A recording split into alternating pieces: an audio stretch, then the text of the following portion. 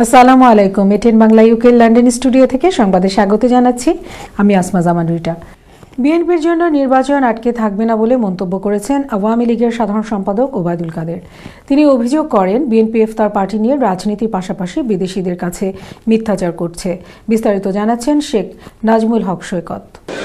কাকরাইলে diploma engineers ইনস্টিটিউশনে নিজ নির্বাচনী এলাকা কোম্পানীগঞ্জ উপজেলা সমিতির ইফতার মাহফিলে উপস্থিত সকলের সাথে শুভেচ্ছা বিনিময় করেন আওয়ামী লীগ সাধারণ সম্পাদক ও সেতুমন্ত্রী ওবায়দুল কাদের। এ সময় সাংবাদিকদের প্রশ্নের জবাবে তিনি বলেন, রাজনৈতিকভাবে দেউলিয়া হয়ে বিএনপি এখন মিথ্যা ও অপপ্রচার চালাচ্ছে। রাজনীতিতে তারা এত নিচে নেমে যাচ্ছে যে ইফতার পার্টিতে এসে ওরা রাজনীতি করছে এবং বিদেশিদের কাছে দেশের সমস্যা নিয়ে অশ্রাব্য ভাষায় কথাবার্তা বলছে। কারাগারে ব্যক্তিগত গৃহ পরিচারিকা রাখার কোনো সুযোগ নেই, সেটাও অ্যালাউ করা হচ্ছে। তাদের জন্য নির্বাচন আটকে থাকবে না, নির্বাচনের পথে চলবে।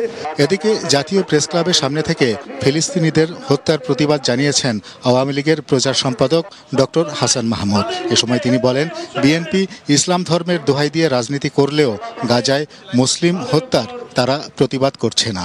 বিএনপি অফিসে সকাল বিকাল প্রেস ব্রিফিং করা হয়, আর প্রেস ক্লাব তাদের অফিসের সামনে মানববন্ধন করা হয়, নানা অনুষ্ঠান করা হয়, শুধুমাত্র খালেদা জিয়ার স্বাস্থ্য আর কি বলে তত্ত্বাবধায়ক সরকার, নিরপেক্ষ নির্বাচন।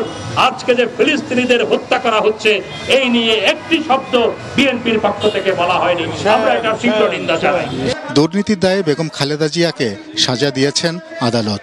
এর সাথে রাজনীতি বা নির্বাচনের কোনো সম্পর্ক নেই বলেও মন্তব্য করেন আওয়ামী লীগ নেতারা। শেখ নাজমুল হক সৈকত, এটিএন বাংলা, ঢাকা। র্যাব ও পুলিশের সাথে দেশের 7 জেলায় 9 জন মাদক ব্যবসায়ী নিহত হয়েছে। উদ্ধার করা হয় মাদক, অস্ত্র ও গুলি। নিয়ন্ত্রণে না আসা পর্যন্ত মাদক নির্মূলে অভিযান অব্যাহত থাকবে বলে জানিয়েছেন স্বরাষ্ট্রমন্ত্রী। রুকসানা ইভার রিপোর্ট। দেশব্যাপী আইনশৃঙ্খলা বাহিনীর মাদক বিরোধী অভিযান আরও জোরদার করা হয়েছে। এসব অভিযানে খুচরা বিক্রেতা থেকে শুরু করে শীর্ষ মাদক ব্যবসায়ীরা ধরা পড়ছে। এর মধ্যে রোববার মধ্যরাতে যশোর সদরের শেখহাটি ও খোলাডাঙ্গায় নিহত হয় 3 মাদক ব্যবসায়ী। পুলিশ জানায়, শেখহাটির তরফ নোয়াপাড়ায় দুদল মাদক ব্যবসায়ীর মধ্যে সংঘর্ষের খবরে পুলিশ সেখানে অভিযান চালায়। এখান থেকে গুলিবিদ্ধ 2 মাদক ব্যবসায়ীকে উদ্ধার করে হাসপাতালে নেয়ার পর তারা মারা যায়। এছাড়া যশোরের খোলাডাঙ্গা মঙ্গলগাতি থেকেও নিহত 1 মাদক ব্যবসায়ীর লাশ উদ্ধার করেছে পুলিশ। এ দুটি স্থান থেকে উদ্ধার করা হয় 3টি শুটার গান, গুলি এবং 600 পিস ইয়াবা। এক জায়গায় 2 জন এবং অন্য জায়গায় 1 জন, মোট 3 জনকে গুলিবিদ্ধ অবস্থায় পায়।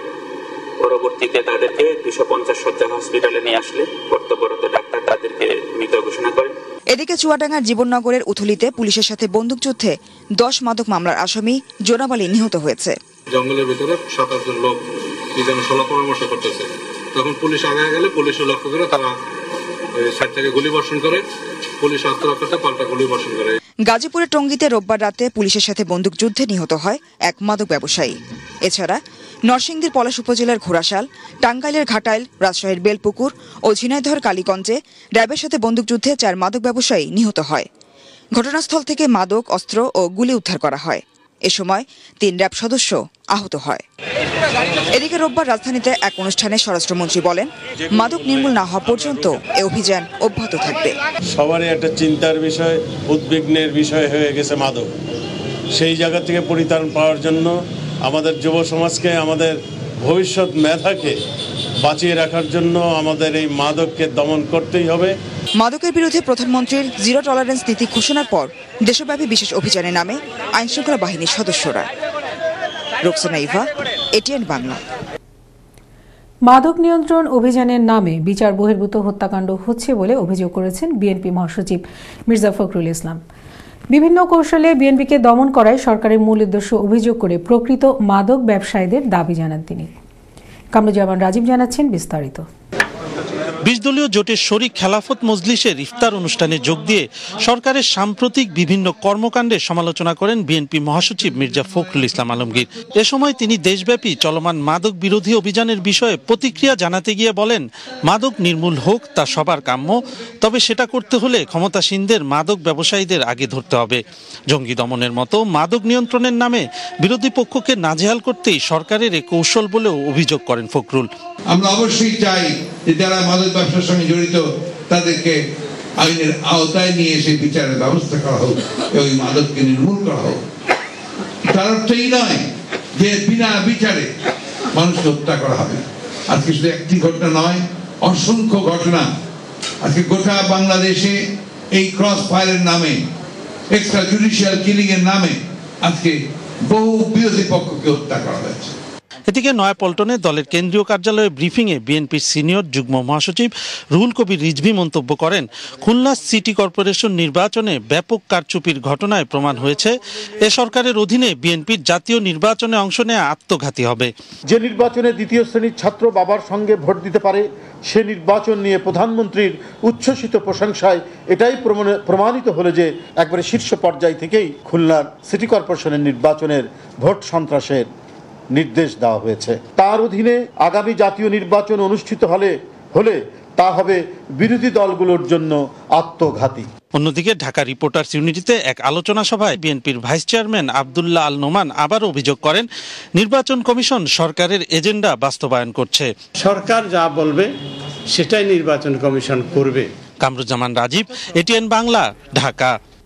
টাওয়ার হ্যামলেটস কাউন্সিলের সেন্ট ডানস্টন ওয়ার্ড থেকে লেবার পার্টির কাউন্সিলর আয়াস মিয়া স্পিকার মনোনীত হওয়ায় স্থানীয় বাসিন্দাদের সম্মানে এক ইফতার মাহফিল রবিবার স্টেপনি শাহজালাল মসজিদ হলে অনুষ্ঠিত হয়।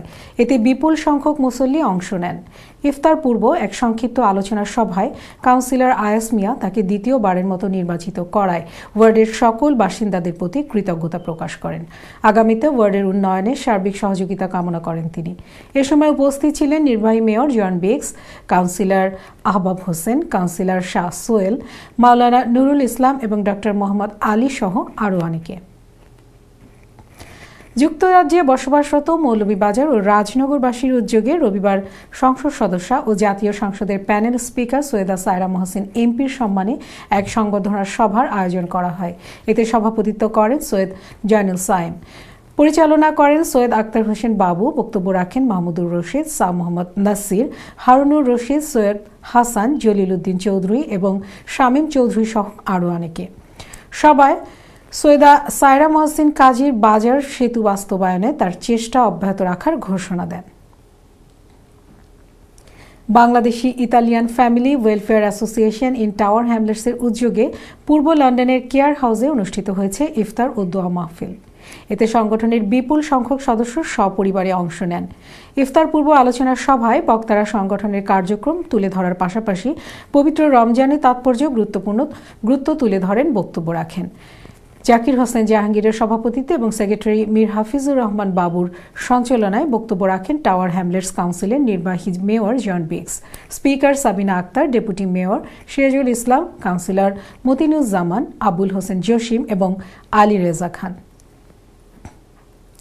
প্রতি বছরের মতো এবারও ফ্রান্সের তুলুজ শহরে পবিত্র মাহে রমজান উপলক্ষে আয়োজন করা হয় ইফতার ও দোয়া মাহফিলের। রবিবার বাংলাদেশি কমিউনিটি অ্যাসোসিয়েশন তুলুজ আয়োজন করে এই মাহফিলের। সংগঠনের সভাপতি ফখরুল আকম সেলিমের সভাপতিত্বে ইফতার পূর্ব আলোচনা সভায় অংশ নেন সংগঠনের সাধারণ সম্পাদক জাহাঙ্গীর হোসেন, তাজিদ উদ্দিন খোকন, সাকির চৌধুরী, ফারুক হোসেন এবং কাউসার আহমেদ সহ আরও অনেকে। ইফতার মাহফিলে বিশ্ব মুসলিমের শান্তি ও সমৃদ্ধি কামনা করে বিশেষ মোনাজাত করা হয়।